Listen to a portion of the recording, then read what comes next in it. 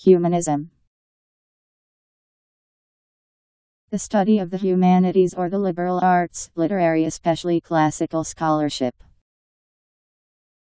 Specifically, a cultural and intellectual movement in 14th–16th century Europe characterized by attention to classical culture and a promotion of vernacular texts, notably during the Renaissance. An ethical system that centers on humans and their values, needs, interests, abilities, dignity and freedom, especially used for a secular one which rejects theistic religion and superstition.